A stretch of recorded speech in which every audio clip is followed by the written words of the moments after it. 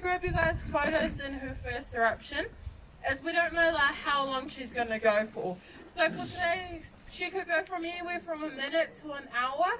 It's all up to her, but her first eruption is always her best, and that is the one you want to grab your photos on. She might do a little dance and then that's her for the day, or she might stay a while.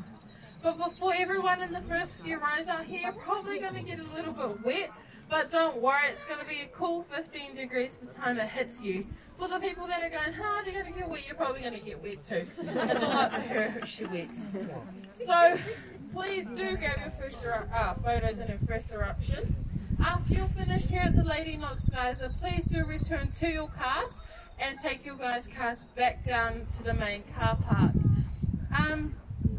And just keeping in mind, for anyone that has online bookings or anything like that, please do make sure you do redeem them at the counter before you head through the doors.